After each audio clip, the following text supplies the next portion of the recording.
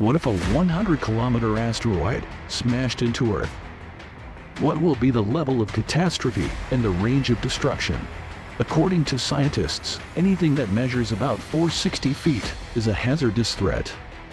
If such an asteroid hits Earth, the energy released from the impact would be 1,000 times more than the Hiroshima explosion.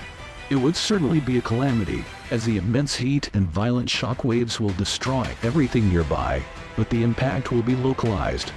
But in case of a 100-kilometer asteroid, which is 10 times bigger than the asteroid that wiped out dinosaurs, the level of destruction will be unprecedented.